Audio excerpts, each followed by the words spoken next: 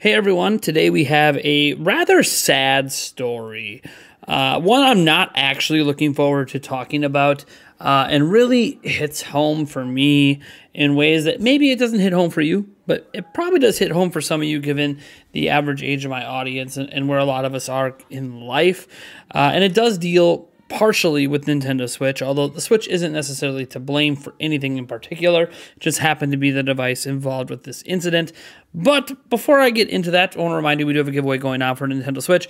OLED, a Xbox Series X, and a PlayStation 5. Sorry, I was drawing a blank for a moment there.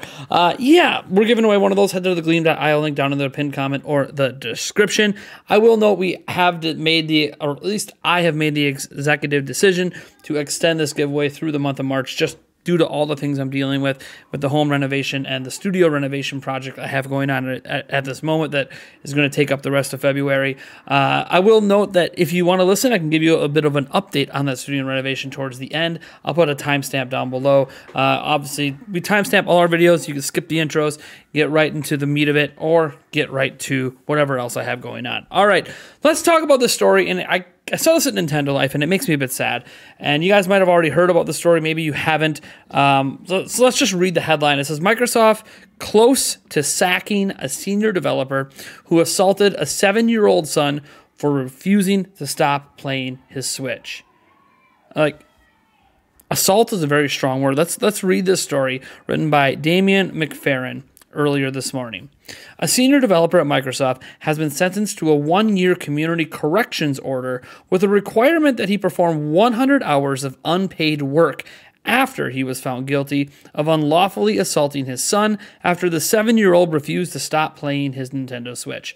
The 41-year-old Nicholas Lester, the court heard, throttled his son. Throttle is such a loaded term. After losing his temper, and was heard to scream, "I will stop him breathing."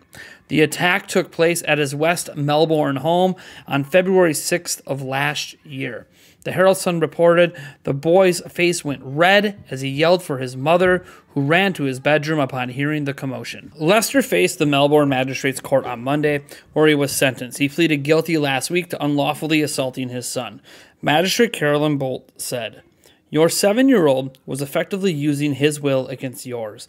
In response, you placed him in a headlock and were heard to be saying the words to the effect, 'I'll stop you breathing.' Your actions on this occasion raised the alarm of 3 independent witnesses who felt so concerned about what they had heard, the police were called. Children act up, play up, resist reasonable authority. That's what children do. That's what they will continue to do. As a parent, it is your responsibility to never resort to an act of family violence. The buck stops with you. There is never an excuse for family violence, and the court expects that you make choices that will keep your family safe, no matter how angry you feel or what the circumstances are." Lester had a history of disagreements with his now estranged partner over how to handle the parenting of their son. The boy refused to supply an impact statement to the court, but Mrs. Bolt, or Miss Bolt in this case, accepted he must have been terrified by the attack. Even so, the magistrate let Lester leave the court without recording a conviction and said she accepted that he had suffered from depression and had been proactive in taking steps to improve his mental health. She added the fact he had no prior convictions was in his favor and that his job with Microsoft was now in the balance, which, you know, that's not really a huge shocker on the job front. I am someone that believes that there is a certain separation of home front and work life, where what you do in your private life doesn't necessarily mean it should impact your professional life. Just like your professional life, outside of obviously making money, doesn't need to necessarily impact your personal life. There can be a lot of crossover. I know this for a fact. I've been working at home for a while. Obviously, I do YouTube stuff, so there is some crossover there. But I try my best to separate it out. Like, yeah, you know, the things I do with my children aren't determined by what I do at my job. But there is this situation where obviously when it becomes public and Microsoft can kind of look poor form to continue to employ somebody who clearly had no problem essentially choking out their child. It's not a good look for the company, and that's where your professional and private life can cross when you do something in your private life that affects your public image. which can affect the public image of your employer. So that's neither here nor there. I don't know if he's going to lose his job. I think Microsoft's put in a tough spot because obviously the court recognized he had depression. So like you got rid of someone who had depression who made a mistake. But here's my take on this. And this is coming from the fact that I'm a parent. I have 3 children, ages 11, 8, and 5. Wait, 6, sorry. 11, 8, and 6. Man, it's been a long... We'll get into the renovation project later. So, look, I am a full-time parent. I'm not a part-time parent. I don't live in a split home. My children aren't off somewhere else. I am literally parenting my children 24 hours a day. Even when they're at school, you can call it a break if you want. It's not a break. I'm working. So, yeah, I'm a parent all the time. And children are extremely, extremely frustrating. They are defiant. They do resist rules. They resist you trying to, if not tell them what to do, encourage them to do better things. They resist in many different ways, and it only gets worse as they get older. Teenage years are going to be extremely difficult. I was difficult as a kid. I can only imagine what I'm going to be going through with 3 children. My parents only had 2. So I understand the frustration of being a parent, first and foremost. I understand the anger that can come, the stress that can come, how it can make you feel. I know all of this because I deal with it. I've probably been the most stressed in my entire life over the last 5 days doing this renovation project because, yeah, my kids are around all the time. They had a snow day today. They're around for that. They had school one day where they went to school yesterday, and then the 2 days prior, guess what? They were also around 24/7 over the course of this renovation project and driving me and my fiance, their mother, absolutely insane. Like, we raised our voices when I, in hindsight, regret doing that. I wish I didn't resort to raising my voice the way I did towards my children because it's not their fault that their home is torn apart. It's that they can't play with their toys because there's nowhere to play. Like, it's not their fault. But the pestering and the defiance when you're in the middle of intense manual labor, it literally never can get, at least in my opinion, in my life, more stressful as a parent than it has been the last 5 days. Yet I have a line in the sand that's very black and white. Due to my own stress, frustrations, anger, whatever it might be towards my children, I will never lay a hand on them. Now look, we're not talking about spanking, right? Spanking is... Now, there are some parents are okay with it, some parents aren't. Some people think it's abuse, some people don't. I can tell you right now, Child Protective Services doesn't consider spanking to be abuse. There was a situation when I was a kid about this. Anyways, it doesn't really matter. The point is that maybe you're okay with putting soap in a kid's mouth or spanking them. I don't know. That's your own parenting techniques, and I'm not going to judge you. I personally don't do that stuff, but I got spanked as a kid. I got soap in my mouth. I don't view my parents as any bad, and it didn't make me necessarily want to spank or soap the mouth of my kids. It's neither here nor there. I think that that's not really that traumatic, but I will say smacking your kid across the face for back-talking you. You are only thinking of the outside. Oh, maybe you made them bite their tongue or something so they're bleeding a little bit. You could also give them a concussion while their brains are still developing. You're not thinking that at the time. You're just thinking, I'm mad, you didn't listen, you back-talked me, so I smacked you in the face. Yeah, that can cause head trauma. You might not be noticeable, and the kid might not understand it, but you can literally damage their brain. And especially while their brain is still developing, that's highly dangerous activity.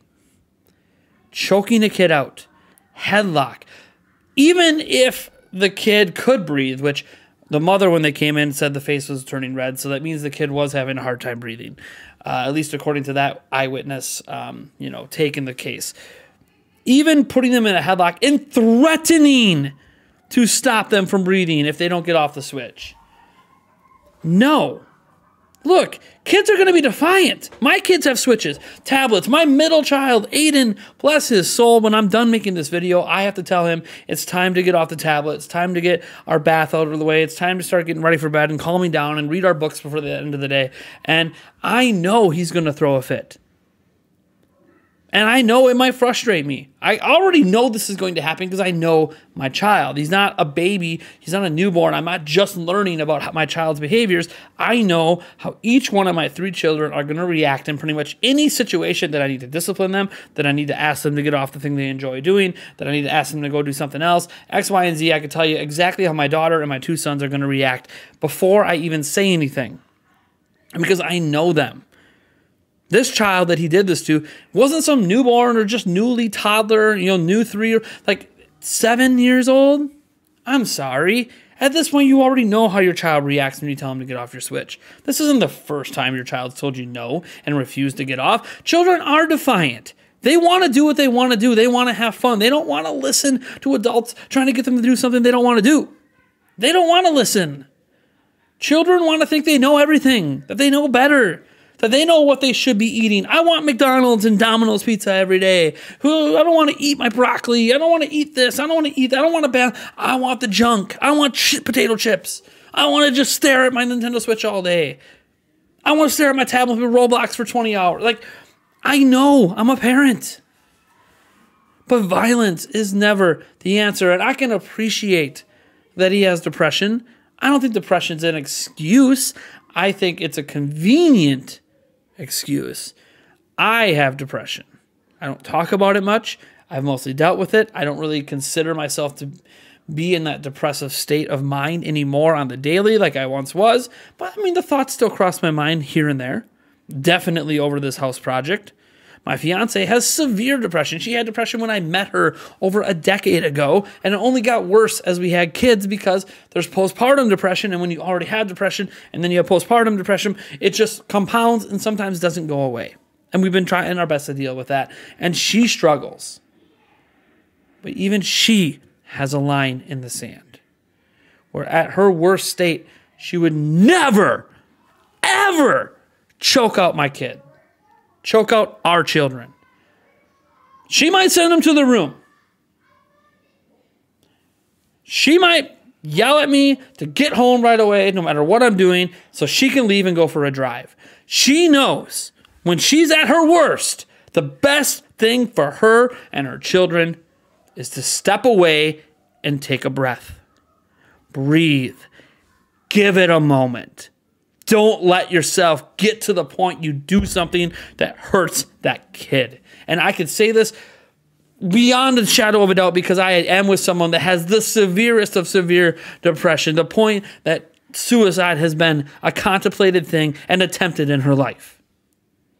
And she would never lay her hand on that. She would sooner walk away. Take a moment. That's how you deal with these situations. Look, your son, I don't know if you're ever going to hear this. Probably not.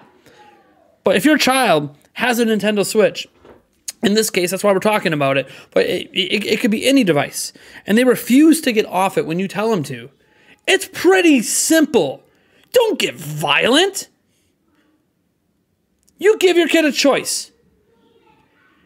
A, they give you that device willingly, or they're grounded. And not just grounded for like a day, for a week. And they will not see, if you have to physically remove that device from their hands, which that's the thing you can get physical with. You can grab that device and pull it from them. That's fine. If you have to take the device away from them because they won't willfully give it up, yeah, they're grounded for a week and that device won't even be in the home. Go drop it off at a friend's house, grandparents, get out of the home. Make it so they can't even find the damn thing. Because that's what children are going to do. They're going to look for it while you're sleeping. I know, because I did it when I was a kid. That's how you discipline. You don't smack the kid. You don't choke the kid out. You give them a choice, and if they make the wrong one, then you take the device from them and ground them. And yeah, grounding as parents sucks. A lot of children, and I'm sure we have some children listening to this, think that, parents just love grounding kids. No, we don't. You know how much grounding sucks? Having to constantly monitor you to the point that we have to pay attention to, oh my God, my daughter's grounded right now. Did she slip out of the room and start watching TV before I woke up? I had to pay attention to that. I had to lock my TV down in a way that she can't even turn it on.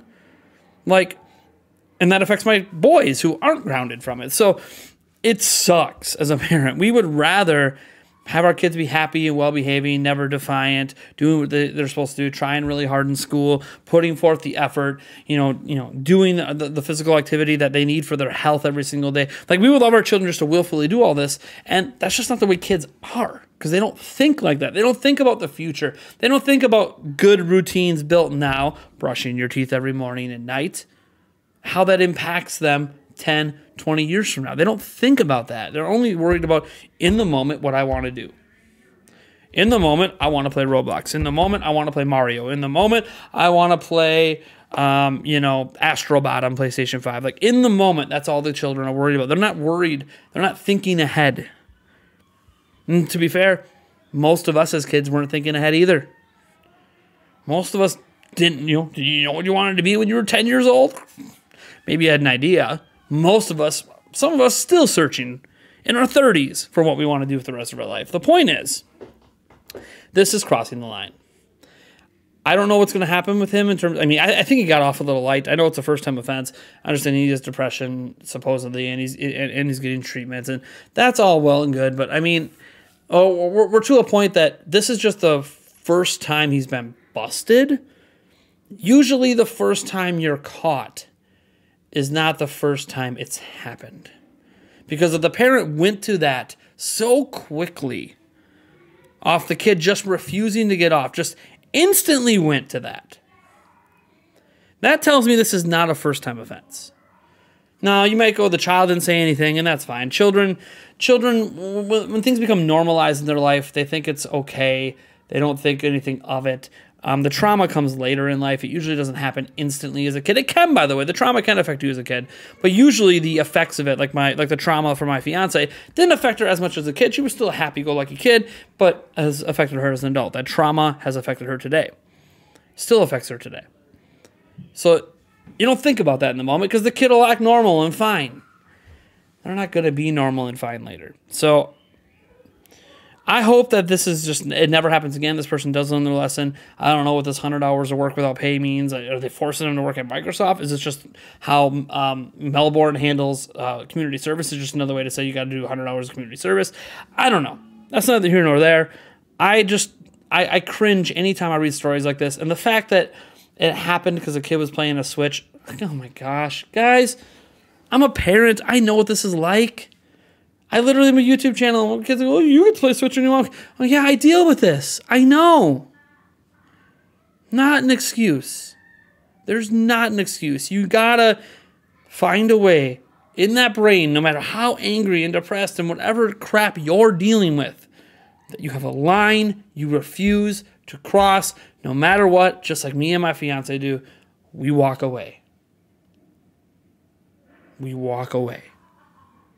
Not the right way to deal with the kids when it comes to violence. You walk away. Get someone responsible there to help you so you can get a bright breather, so you can separate yourself from your frustration. Take a moment to compile yourself before you take the next steps in your parenting. It's important. Now, for those that stuck around this long, you're just here for a quick studio update. One, some people noted in my last video that microphone you're using ironically only sounded bad during the ad. Well, that's because I'm not using the same microphone in the rest of the video. The microphone I'm using, guys, is the Elgato Wave 3. It came out in 2020. It's not really any different than the Wave 1 outside of, there's some extra physical button stuff, including a physical mute button. And that's going to be useful while you're live streaming. But again, it is more expensive than the Wave 1.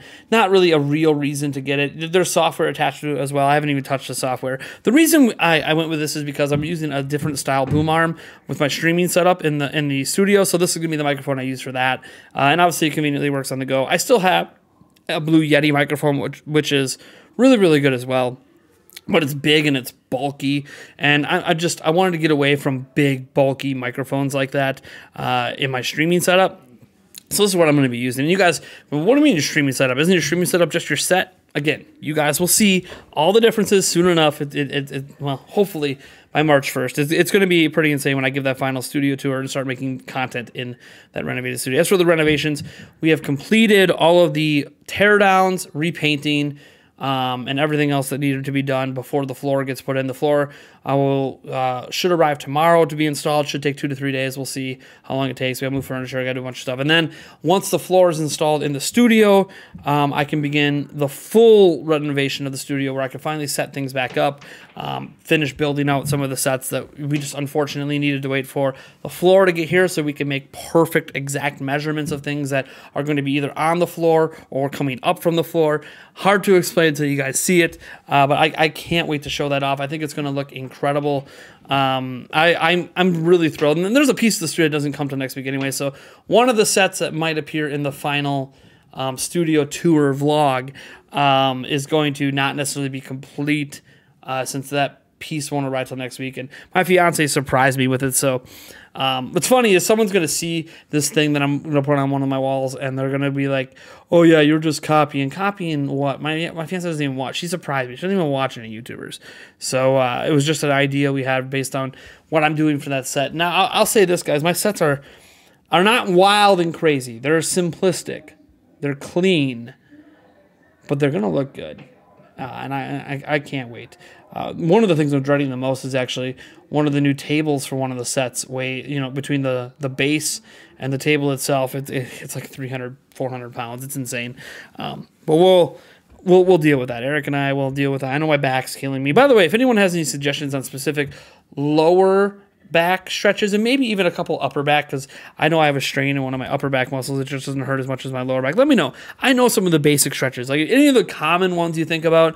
I used to be an athlete. I know all those. So I'm looking for maybe some uncommon stretches that could just help relax those muscles and stop, maybe make my back spasms not happen so much. And I've never had back spasm problems. This is all new to me.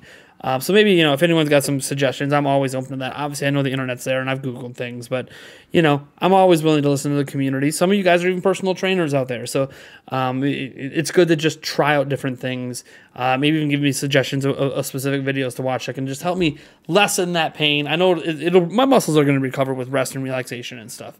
Warm baths, hot towels, ice packs, etc. But, I'm talking about just something to help me in the moment while I know I still have more physical labor ahead, to help me continue to push forward and get things done and not feel like I need to be bedridden. I do, by the way, I know the pain tolerance thing, and I got a really high pain tolerance, so I'm fine. But it's still, hey, you know what? If anyone's got some tips and pointers, I'm all ears. All right, folks. Thank you guys so much for tuning in. You guys are amazing. Find a way to smile to end your day, and I'll catch you in the next video.